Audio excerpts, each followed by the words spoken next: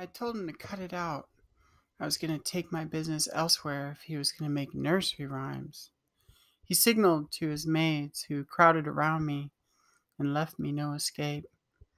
He was rude and staring, and demanded my papers, some evidence of my existence, which I didn't have, and began interrogating me like he thought somebody sent me, like I was a narc or a snitch of some kind. What do you mean, who sent me? I sent myself. I had a score. Nobody moved, and I refused to be intimidated. I'm your goddamn paycheck. That's all there is to it, Black. I'm your eggs Benedict, your tequila sunrise, your staycation until the money runs out.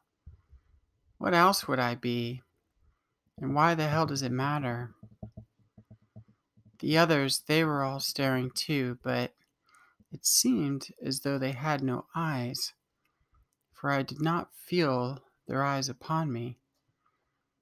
I imagined they were china dolls. Black spoke to them in another language, a sing-songy soup with octave displacement, like the language was leaving his body and entering the air from the walls. They began to do this synchronized head-nodding thing, like they had been trained alongside a bunch of pigeons. That's when I backed up and searched for the door. There would be no escape. They set upon me like a pack of dogs. I wasn't going anywhere.